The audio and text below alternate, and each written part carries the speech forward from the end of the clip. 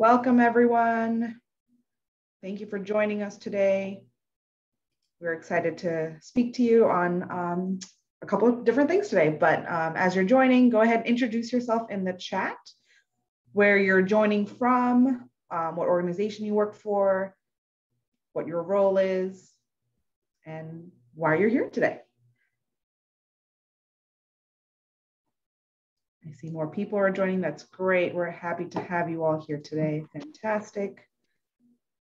Go ahead and introduce yourself in the chat.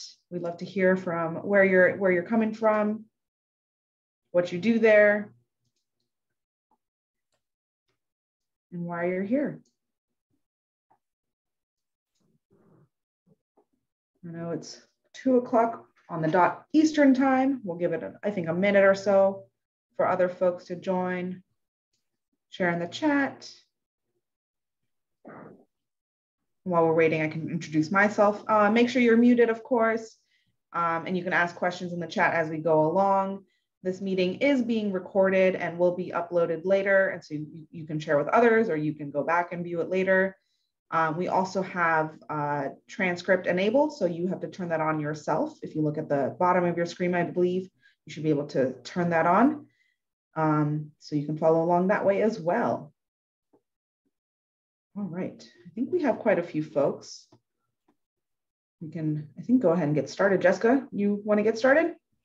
Yeah, great. Hello, everyone. I'm Jessica Hay. I use she, her pronouns, and I work with National Girls Collaborative Project, and I'm so happy that you all joined us today. We're really excited about the content of this webinar and being able to share what's been happening across the country with these if-then collection grants. So I'm going to kick us off with a little bit of overview of the National Girls Collaborative Project and what we do. So and then after that, we'll do the showcase and then you're going to actually hear from folks implementing these grants. That's the exciting part, is getting to hear what's happening all over the country. So the vision of the National Girls Collaborative Project is to support and create science, technology, engineering, and mathematics, so STEM, experiences that are as diverse as the world we live in. To do this, NGCP connects, creates, and collaborates with a network of advocates to promote equity and transform STEM for all girls and all youth. NGCP exists because today's STEM experiences continue to lack diversity. Many young people do not identify with this field. And so to create change, our work empowers providers, educators, leaders, and youth themselves. So NGCP believes STEM skills can be acquired by anyone and fostered in everyone. So our initiatives build confidence and create a community of lifelong STEM activators. Through the power of collaboration, we spark curiosity and develop a passion for STEM. We share resources and solutions with a coalition of leaders, and via our website, newsletters, online databases, social media, and webinars like this one. NGCP also strengthens the capacity of programs by producing and sharing exemplary practices, research, and program models. So when programs are stronger and more sustainable, girls and youth are better served. We distribute these resources in really accessible formats, such as train the trainer programs and partnerships and online platforms.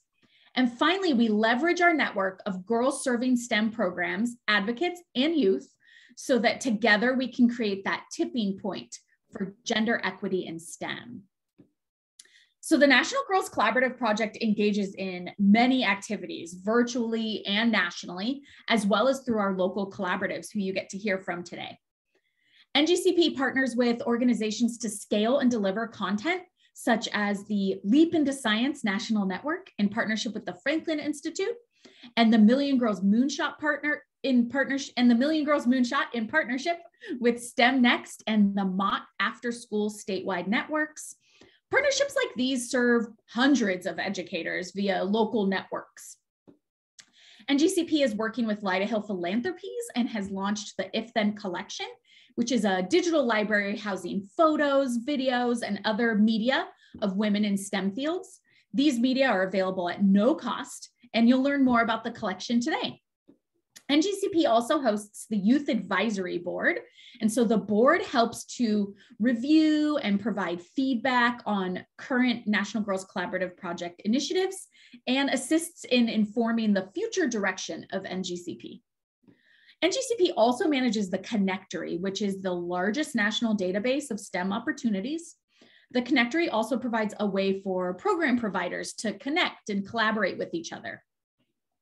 And then there's also FabFems, which is an international database of female role models from many STEM fields. They are passionate about the work that they do and are ready to connect with programs to really spark girls' interests. We offer regular webinars such as this one, focused on research, exemplary practices, high quality resources to really help our network grow and thrive.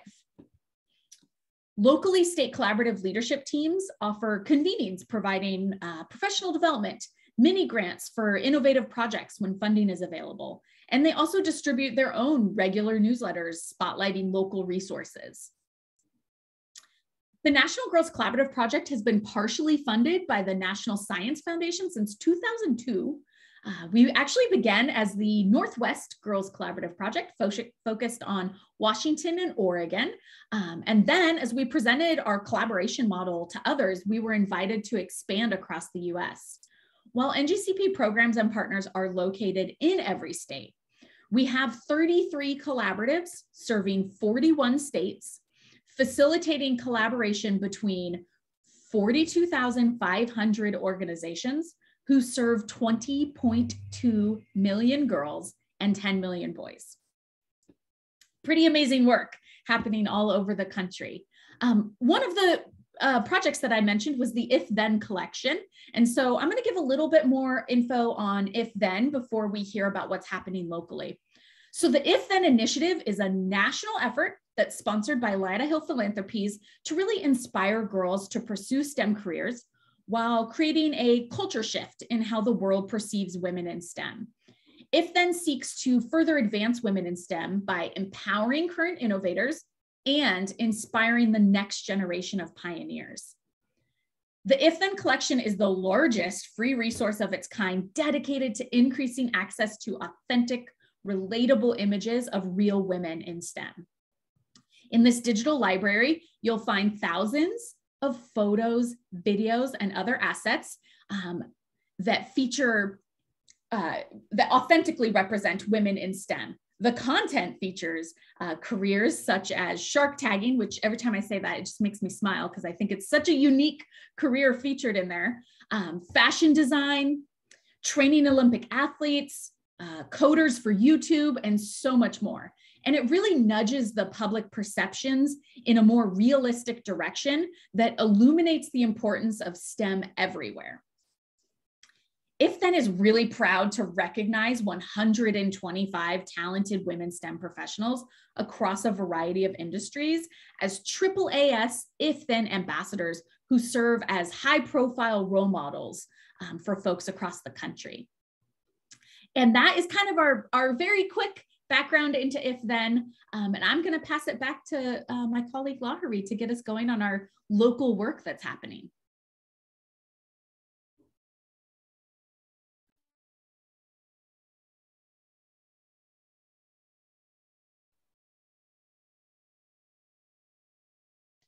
All right, hello. So sorry, between sharing screen and looking at the chat, I could not find the unmute button. You think after a year doing virtual work, we know how to do this by now.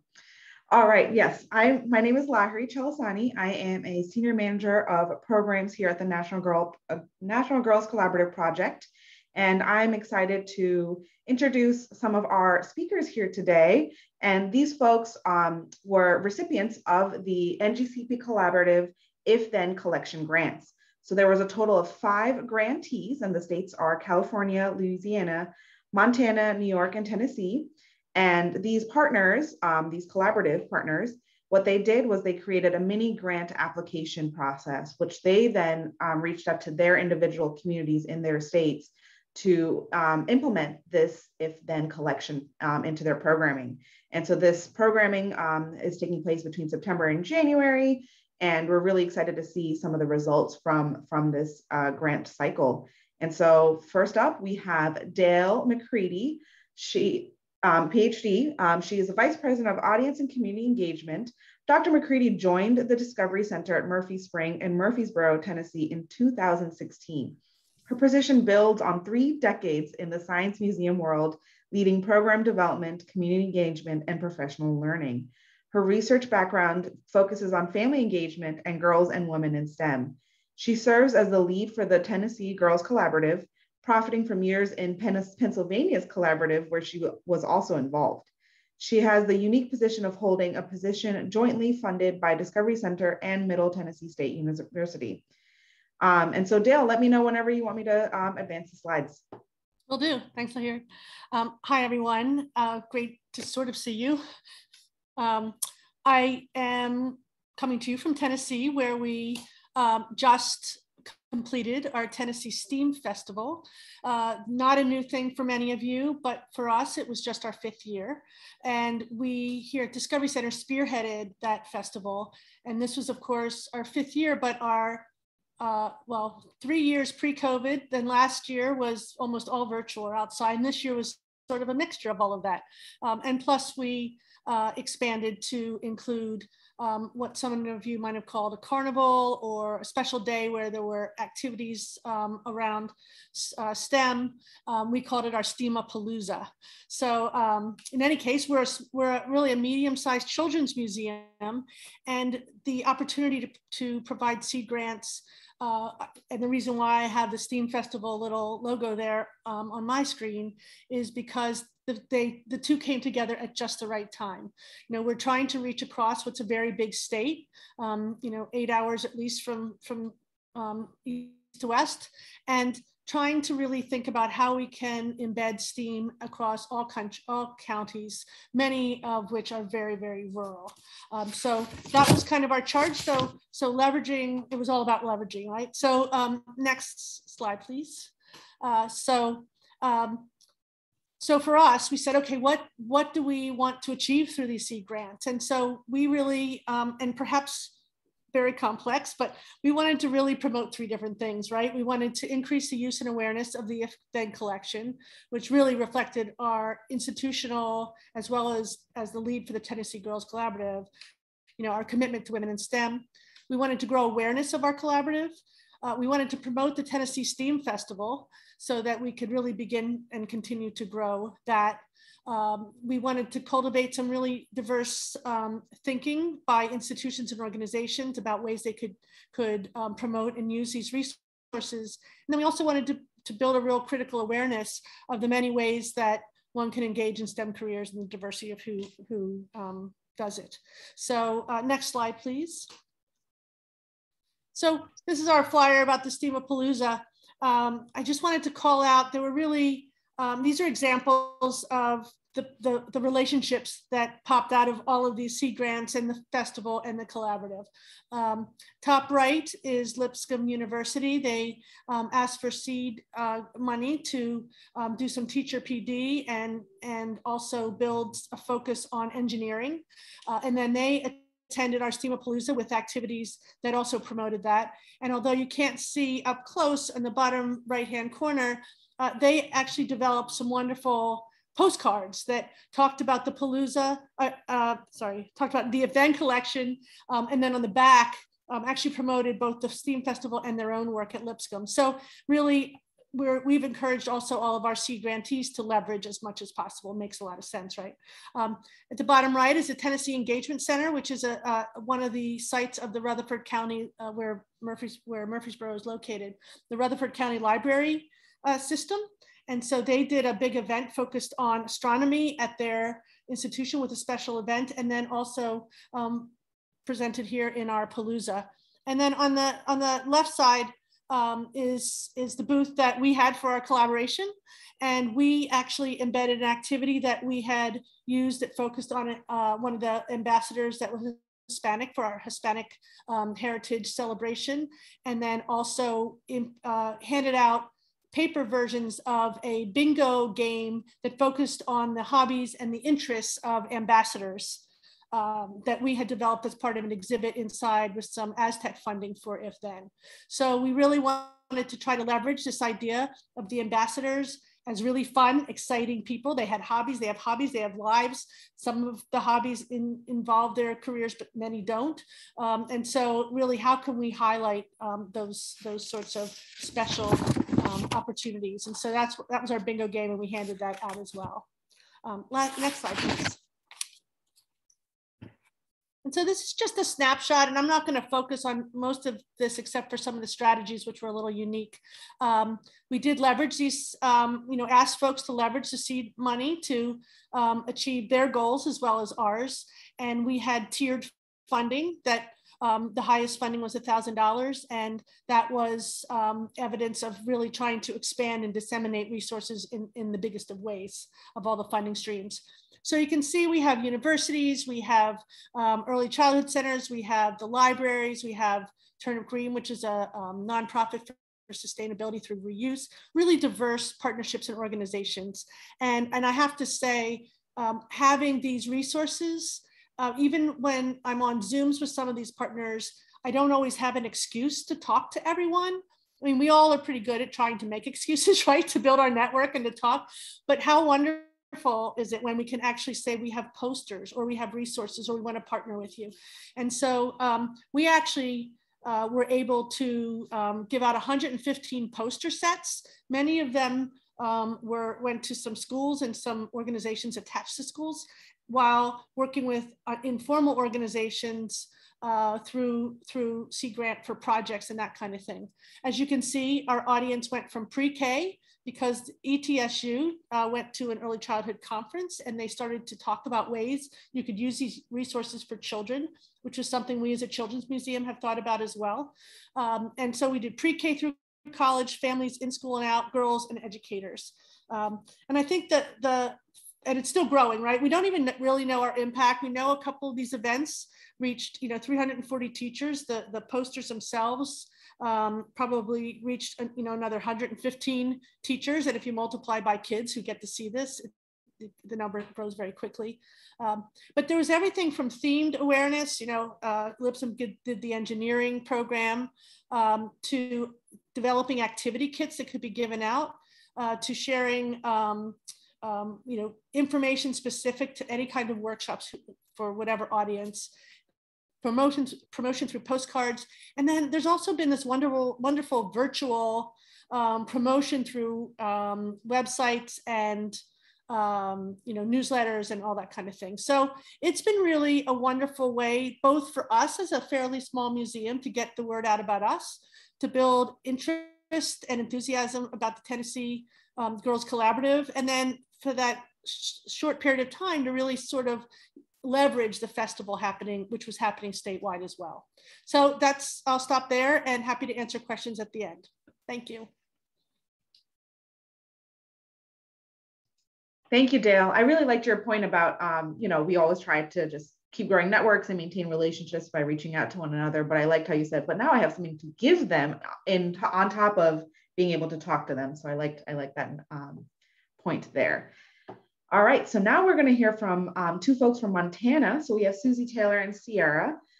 Susie Taylor is the co-leader of the Montana Girls STEM Collaborative and director of the Science and Math Resource Center in the Department of Education at Montana State University. She has a long history of leading outreach programs for MSU, including leading Montana NSF EPSCoR's Track 1 projects and partnering with faculty on programs funded by NASA, USDA, the Department of Energy, and other agencies to create outreach projects that support the citizens of Montana. Susie has a special interest in reaching youth in Montana's smallest and most rural communities.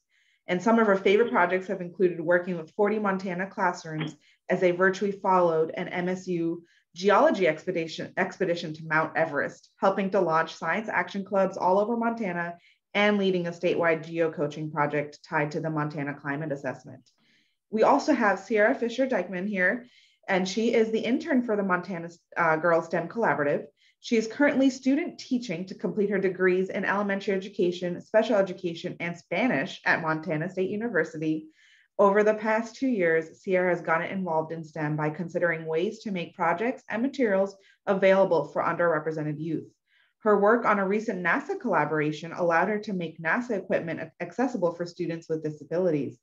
After she graduates, she hopes to continue to make STEM resources available for all. So Susie and Sierra, thank you for being here, and let me know when you want me to advance slides. Sounds good. Well, hi, everybody. I'm Susie. I'm with you just for a few seconds here because really it's my honor to present Sierra.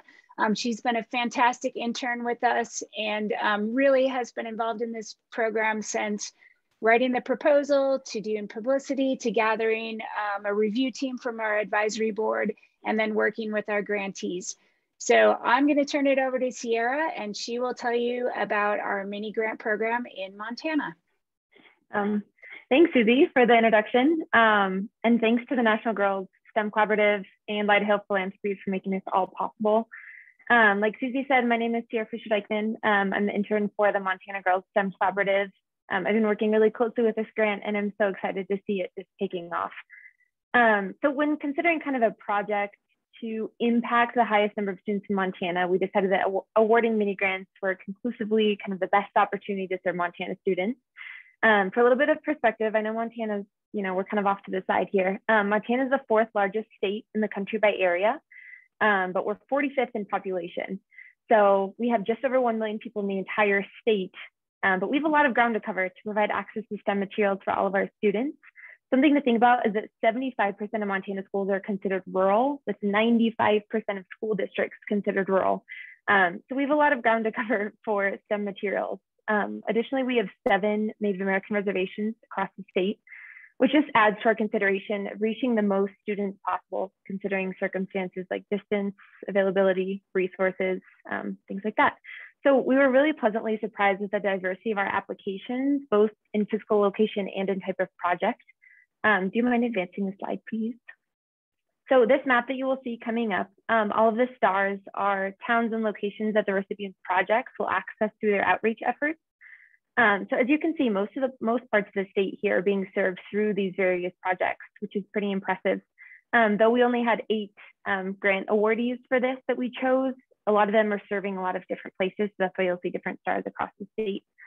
So I think that the power and the outreach of these grants kind of speak for themselves. So today I'm just going to do a brief overview of all of our amazing projects that we selected to receive mini grants. And then I'm going to dive deeper just a little bit into 2 of our projects and kind of their specific use within the event collection. If you go to the next slide, please.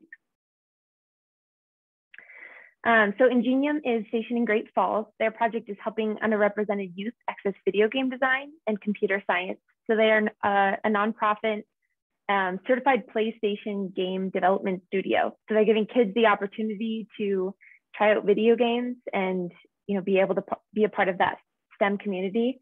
In the event collection, Heather Chandler is the former Fortnite producer. So they're going to be using her materials to kind of inspire girls in STEM that they can also go into a pretty male-dominated force. So that's Ingenium.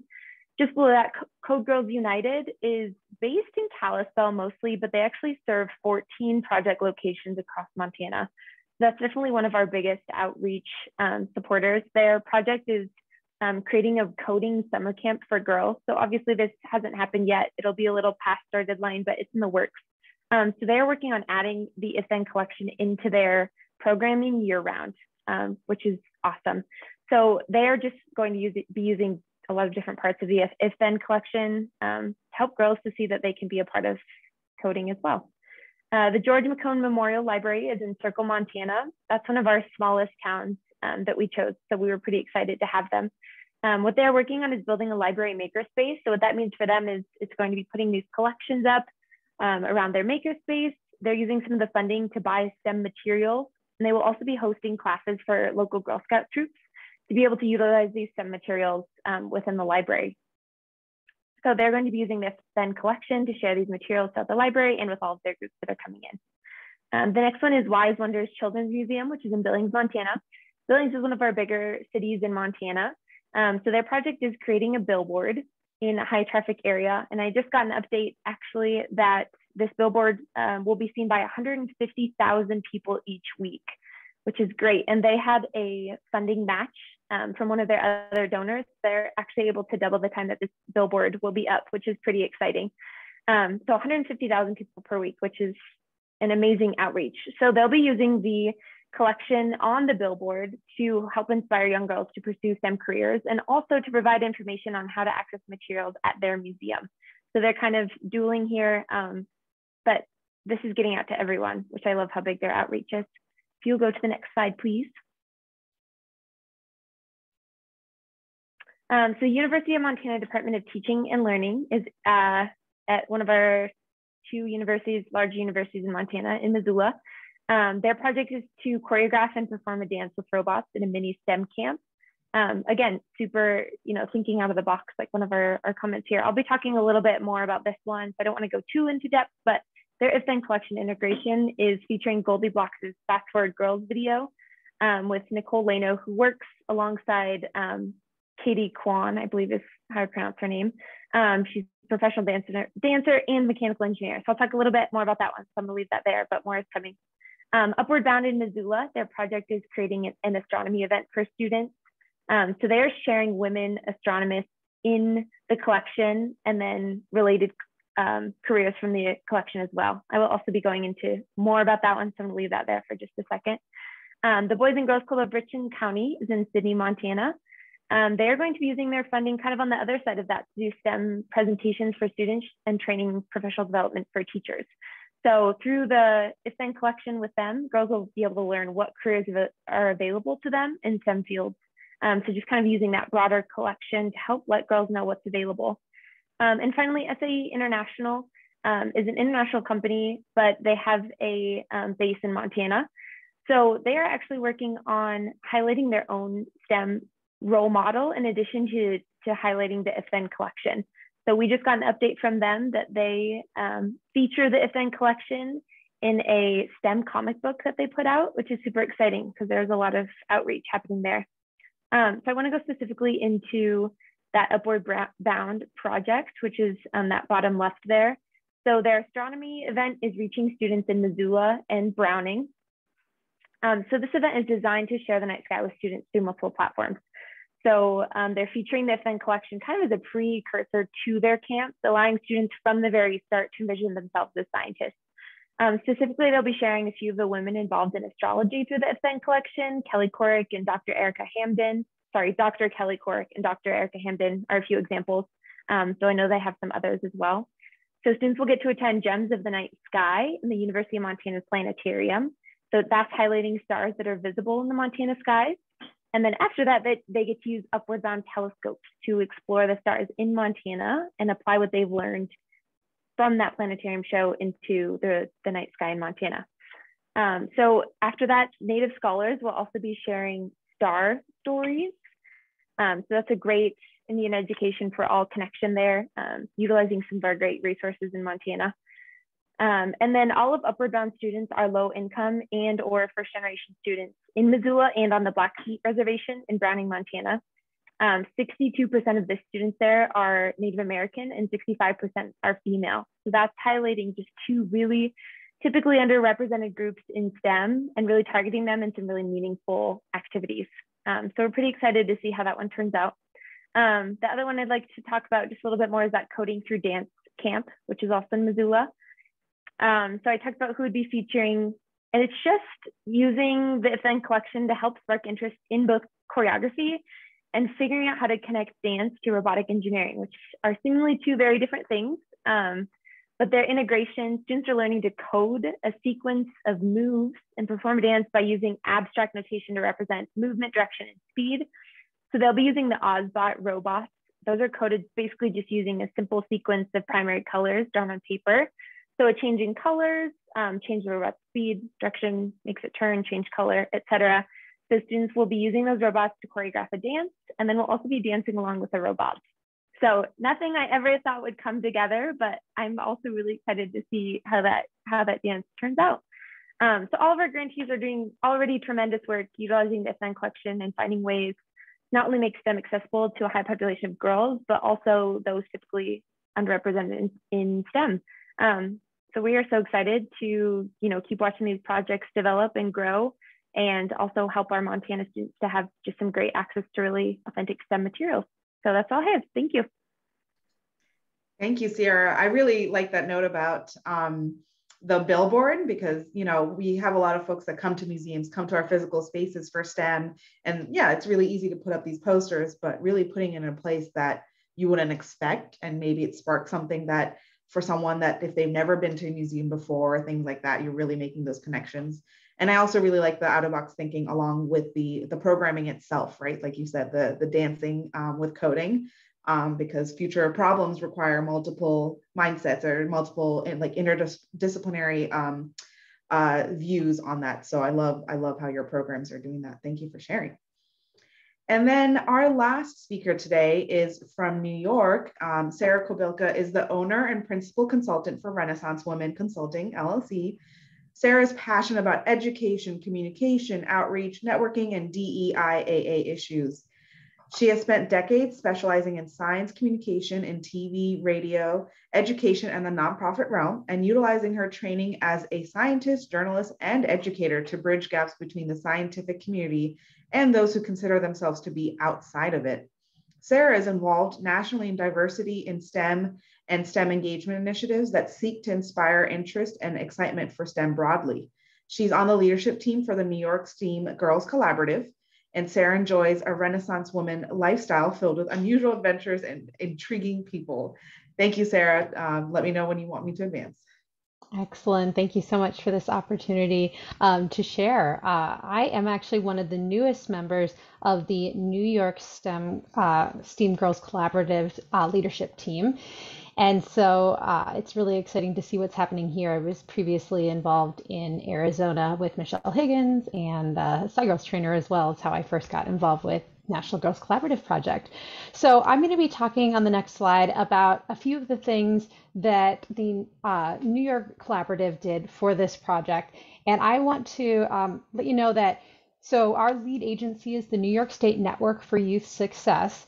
And that lead agency put in the request for the funding and really took the lead in writing it. So I myself wasn't involved in writing it, but the proposal for the funding from NGCP. But I think one successful thing that they did, and I believe it looks like Montana also took advantage of, is getting funding for people to spearhead the project who have the time and capacity to do it. Because we have a phenomenal leadership team of amazing people who have a lot on their plates. And at that point in time, I happened to have a little bit less going on and had the capacity to take on a little bit more. And they were able to provide some funding to me so that I could lead this effort. So I think that's one thing that we always want to think about is that, yes, this is great, but unless you can tie it in like Dale did directly to the work that her museum is doing, it can sometimes kind of get pushed off to the side.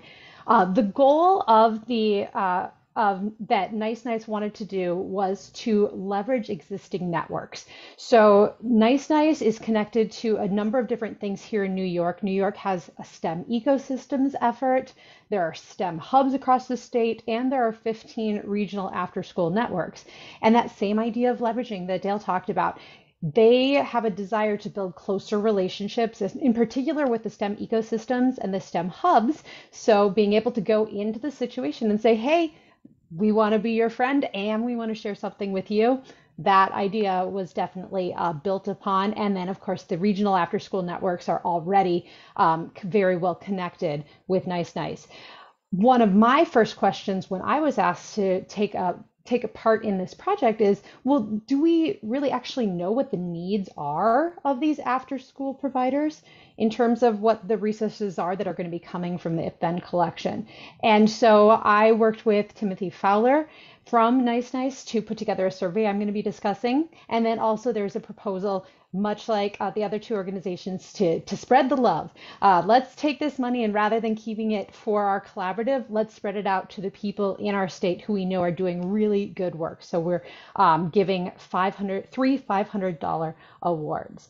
So on the next slide, I'm going to talk first a little bit about that survey that I created. And there are 4 different questions on the survey. I wanted it to be super short and sweet, but to gather some really interesting information. And caveat, Only 10 people have filled it out, so there is no statistical significance necessarily to what I'm sharing, but I did see some patterns emerging. So when we're talking about the free resources they'd be most likely to use, number one thing is activities and do-it-yourself experiments focused on the work of the STEM ambassador, as well as virtual visits from the ambassador. And when I first read that, that was a little bit of a question mark for me, because at first I was like, oh, well, we really push the If Then collection as being a wonderful collection of pictures and videos, but it's not the pictures and videos that were necessarily the initial message that I got about the If Then collection that the people in the after school world were looking for. Now, I think once they get going with the activities and the experiments and the ambassador, they're going to want to have those visuals to go along with it. But in their minds, the thing that's most important to them are those activities and the virtual visits. The other things that you see in Black had at least 7 people interested in them. Workbooks exploring careers and activities about gender equity were the next most popular, and then the short video is the followed that. So this is the first question about like what would you actually use for the If Then collection. The second question on the next slide that we looked at was looking at what would drive them to pick a particular STEM ambassador to highlight in their programming. And by far, every single person who answered the survey said that they wanted somebody working in a field that they were learning about. So they're not necessarily looking, what I take away from this is that they're not necessarily looking to find somebody just to highlight, hey, this is a woman in STEM. They really want that relevant side of things. They really want to tie it to the activities, the theme, whatever it is that they're already thinking about. And then second most popular is overcame adversity. And that is definitely going to tie into what I'm going to talk about in the next question. I was a little bit surprised to see that somebody being from New York, it doesn't matter all that much. And I had actually taken the time to make a cheat sheet, and you can do the search and filter by state, for example, to see who are the people who are close to us. That didn't matter as much, the people we were surveying. But the overcoming adversity is very important. So on the next slide, you're going to see the third question that was asked, and it's really trying to get at what are people who are working in the after school world contending with right now, because we're coming off a pandemic. We're dealing with people having gone through some really horrific times. We're all having trauma, basically. So if you can advance to the next slide, the question is really, what is the most important thing for what they're focusing on in their programs this year?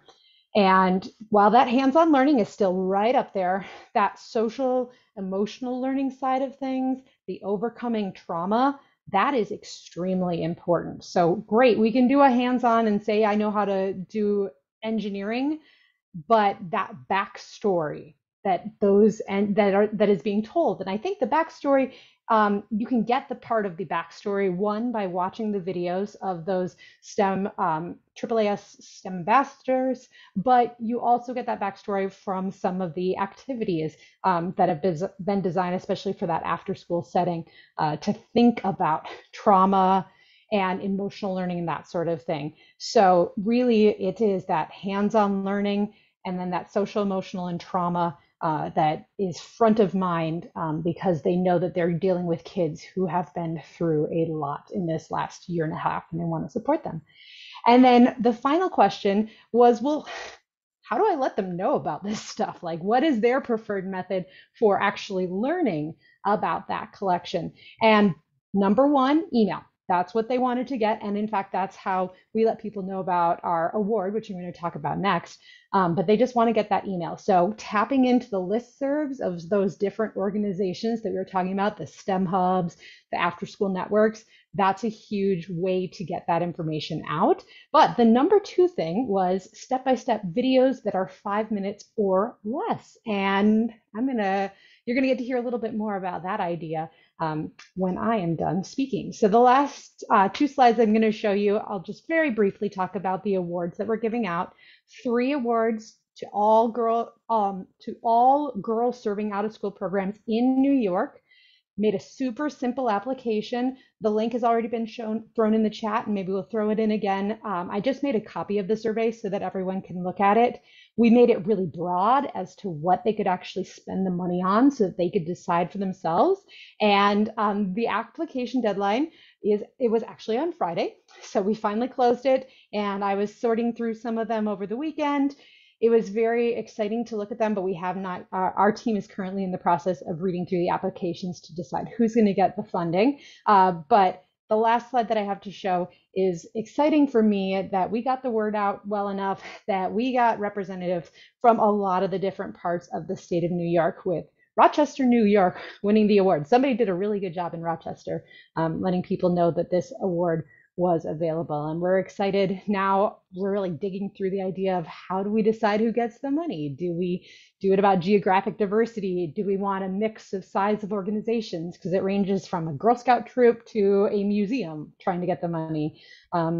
Is it for the most innovative? Is it the best job of integrating if then into what they're doing? But one of the questions that we actually had to change in our survey is we told them, visit the Educator Hub on the If Then website and look at those ideas there.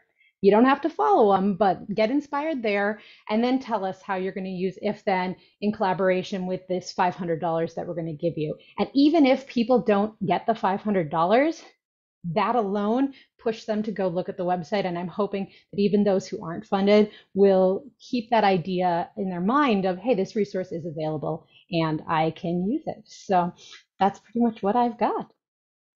I love that, Sarah. I like how you're still, marketing the If Then collection for the folks that may not have gotten the grant. And I also really liked your point about just creating a survey to understand what your recipients would like and what your state needs, because a lot of times we have great resources like this. We're like, oh, we want to utilize it this way, but that's not entirely what the organizations that it was intended for want it as. And so for you to reach out, figure that out, and be able to kind of disseminate that way, that's really great. So now we've heard from 3 different states and on how they're integrating and implementing their mini grants across their great states. And we wanted to open up for some questions, or if you have any comments. I definitely recommend, if you wanted to reach out to a specific state or specific speaker, that you can private message them, ask them for an email. I'm sure they're happy to talk to you about what they went through, what they're going through, and such. But yeah, I'm gonna give it a couple minutes to see if there are any questions from the audience. And feel free to come off of mute and ask it that way too.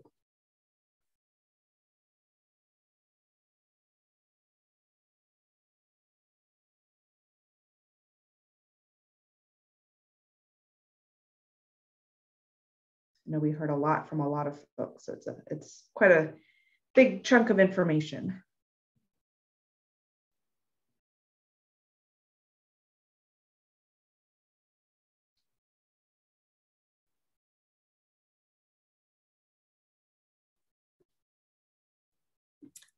I have a question for Sarah. Yeah. I'm wondering about your application process. Basically, did you have other sort of agenda items part of your application? What kind of things did you ask folks to do? What requirements did they have to fulfill for $500?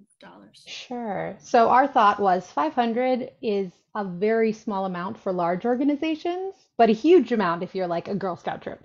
So we did not want to make it off-putting for anybody that it would seem like too much work. So we asked for, name of organization, where they're located, contact person, and a little bit about them. We also asked for a secondary contact person from the organization, and they had to be somebody who was either a leader or in a financial level in the organization. One, because we know there's a ton of turnover in this field, even from the application to when they got the money, we could lose the person. And 2, we wanted to make sure there was a little bit of buy-in higher up. And then we just had 2 very simple questions. And the very first question was the one that ended up getting reworded after we saw our first 5 or 6 respondents weren't quite getting at what we wanted. So I actually followed up with them with a second email saying, hey, we decided to reword it and we want to give you another chance to update your request. But it was just saying, look at the website and the Educator Hub specifically, talk about how you will integrate the If Then resources into the work that you're doing, just very broadly, 1 to 2 paragraphs. Second one was 1 to 2 paragraphs about why is it important to for girls to learn about STEM and STEM careers. So another very broad, but only 1 to 2 paragraphs. And then we asked for a very loose budget. I created a Google Doc that had a list of different potential things like Goldie blocks or other ways that they might spend the money. Because at first I was like, wait a minute, we're going to give them these resources, but all of these are free. So they got to have money to spend on something, but do they even know where to even get started on that? So I put together a list of some of the top places that I knew of that sold kits and things like that to get brain juices flowing. And then we just said, it's very loose. Just tell us kind of the categories and rough amounts. Some went really into depth. They knew exactly how much they were going to spend. Others just said, I want to spend 200 on field trips, 100 on this, 100 that, and that is fine. It'll be interesting as we read those applications to see, as the people judging it, the ones with a little bit more detail may stand out to us, and they may end up getting funding because it shows a little bit more evidence that they really put a little bit more thought process into it. But one that I was excited about said that they wanted to do this with high school girls, that they weren't going to give us specific budget details because they wanted the girls to do the budgeting as part of the process, and to think they were going to share the resources and stuff like that, but then the girls were going to have to decide what should we allocate our funds to. And I thought that's a really kind of cool thing.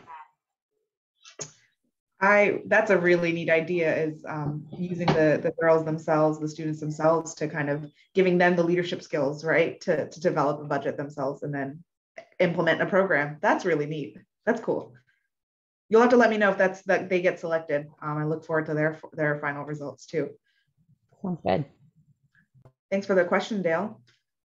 I have a question for Sierra, and it's about, as she's a student teacher currently, actually in the school right now, as she presented for us, how this kind of work with the If Then collection and working with programs across state is kind of affecting, are you seeing any changes within your school itself with the If Then collection and kind of the conversations you're having with your peers, your teachers? Yeah, absolutely. That's a great question. I think this has been a really great project for me to work on because I am active in the schools, and I'm working with a diverse population of students. So I was just in a first grade classroom, which elementary school, just looks so differently. But one of the first activities we did in science was, what does a scientist look like? And so for them, that was draw a picture of a scientist. And as young as 6 and 7 years old, girls are still drawing men in white lab coats. So it's like, that's such an important narrative to change. And it's been pretty, great for me to have this resource for my students to be like, okay, here's what you think a scientist is. Here's what this also is. Like, here's this amazing woman who's doing, we have a few from Montana in the If Then collection. I'm like, here are Montana women that are working in STEM that can kind of change that narrative.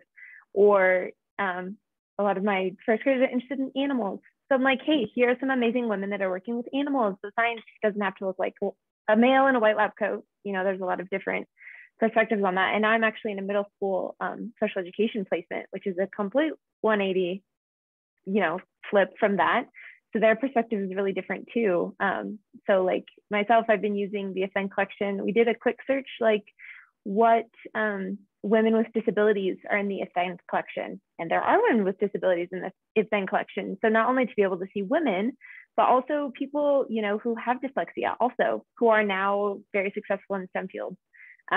It's great. It's so diverse and it's so current. It's changed my mindset, but also just having resources to back that up has been really powerful. So that's great. Thank you. I like the secondhand effect of the collection. Yeah.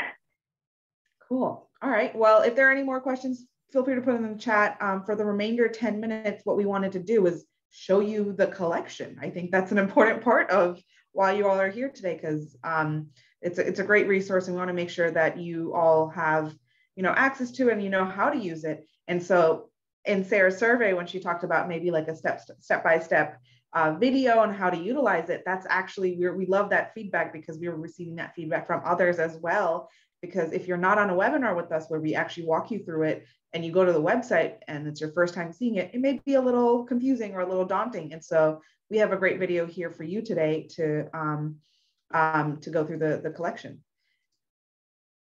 Welcome. In this tour, we'll highlight some of our favorite resources in the If Then collection and show you how to search for exactly what you need.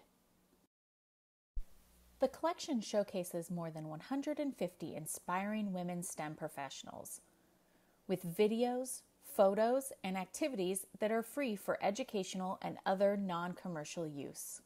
Start by scrolling down on the homepage to hero videos under the featured categories. In these 3-minute videos, women innovators share their diverse STEM journeys. They have careers that range from shark tagging, fashion design, and producing video games to fighting viruses and climate change. Click an image to start the video. Most of the videos have English and Spanish closed captioning. Once the video starts to play, simply toggle the closed captions on and off. Be sure to click the X in the top right corner to close a video and return to the Hero Videos page.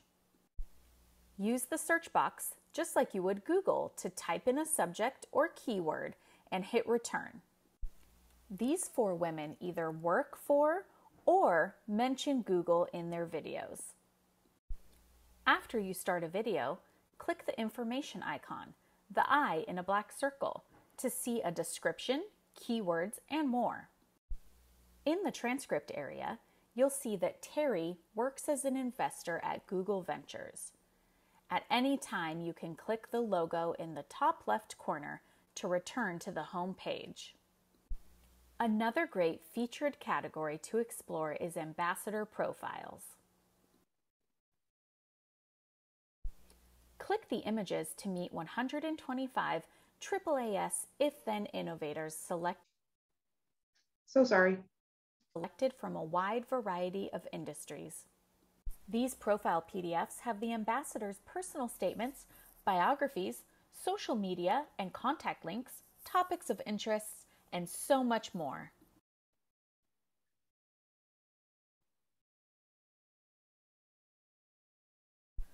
On the home page, click the purple Educator Hub button atop the image to visit this one-stop shop. With ideas for using the collection's authentic and relatable content about women in STEM. No matter where you are on the site, you can click the full collection in the top menu for an advanced search page. Browse, search, and filter nearly 3,000 posters, activity sheets, videos, field shots, and other photos. Use search to comb through the entire collection by subject or keyword. It searches document, text, and video transcripts, not just asset titles. For example, type first generation to see STEM innovators who are the first in their family to go to college. Use the drop-down filters to narrow results by asset type, STEM discipline, geographic location, or ambassador name. Click the X to remove an individual filter or click Clear All to start over. These assets are meant to be shared. Click the icon to copy a link or to grab embed code to add the asset to your site. It will ask for your email and that you agree to the terms of use. Questions? On any page, click FAQ in the top menu to get answers to the most common questions. Thanks for taking the tour. We hope you'll use the collection to inspire students and to shift how the world perceives women in STEM. Love it. Yes, we love that this video is now available in the If Then collection, and you can go in and really just, I sometimes I spiral. I'm like, oh, let me look at this one video, and then I find another video associated with it, and I keep going through it, and there are so many features that you can utilize, including the Educator Hub and all the featured categories. It's a really neat collection. We hope you utilize it in any of your programmings, because it is a free resource, and we love that as educators. Free resources are really important. So the last thing I want to talk about is some upcoming webinars that we actually have. And so excuse me. Welcome. Okay, there we go. So we have 2 upcoming webinars. We, as an implementation partner of the Million Girls Moonshot Initiative, we have also created a MGM, so Million Girls Moonshot portal, and this is centered around the equity and inclusion framework. And I'll have Jessica drop that in the chat. It's a great portal that really helps out of school time educators and after school educators kind of focus on specific topics around accessibility, diversity, and inclusion. So that's a great resource for you. And then we're going to be speaking on a couple more things for Million Girls Moonshot. On Tuesday, November 16th, which is next week, we have a lessons learned from an equity and inclusion community practice. Myself and another coworker led a community practice for about 5 sessions around equity and inclusion. And so come to hear from participants from that session, as well as us, on how we, implemented it and what the participants are now doing in their fields of work. And then another one on Tuesday, December 7th, which is Celebrate Computer Science Education Week with the If Then collection. And this is where we'll have some computer science STEM professionals from the If Then collection, ambassadors from the collection on the call as well, talking about their work and the importance of computer science education. So we hope you join us for either and both of those. And with that, I think that brings us actually to the end of our call. 5 minutes to spare. We love adding more time to everyone's calendar. So go ahead, and Jessica's putting in the link to the webinar. So if you wanted to join us, make sure to register. Hey, Larry, Right. could I just hold this up? Someone was asking about the postcard, and I think Jessica's going to send graphics. Yeah, I just thought I'd show it, a little postcard, but what was also nice is we could, in our case, we were advertising the festival, but then also Lipscomb was advertising their engineering program. So it's really met everybody's needs. So these are graphics that obviously you guys all sent us, but were manipulated by one of our sites. So I just thought I'd show you how simple it was. And I had a quick question for Jessica. When digging through, I've been emailing back and forth with you about finding the people from New York. What are the plans for updating these resources as these women move, change employers, those types of things? How is that planned out? That's a great question. So the ambassadors can update their profiles through AAAS. So that's who manages that piece. And then they send the updated information to us and we put it in a new profile up for them. So it's just as it happens, they reach out to AAAS and then it gets kind of filtered through and uploaded to the collection. And that's why sometimes when you search, you might see a profile for somebody and then you might search for them again in 2 weeks or something, and it might be pulled down because we're updating that information. But yes, we are regularly updating it. And as Karen said, we're keeping it fresh. Making sure we have all the newest info.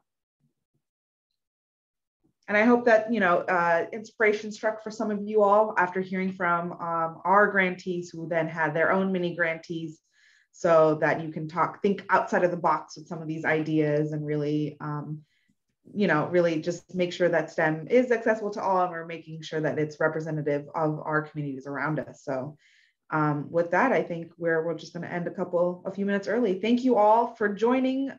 We hope you have a great day. And like I said, this webinar is recorded and it'll be on our website later this week, so you can take a look at it again or share with others. All right, everyone, have a great day and enjoy the rest of your week.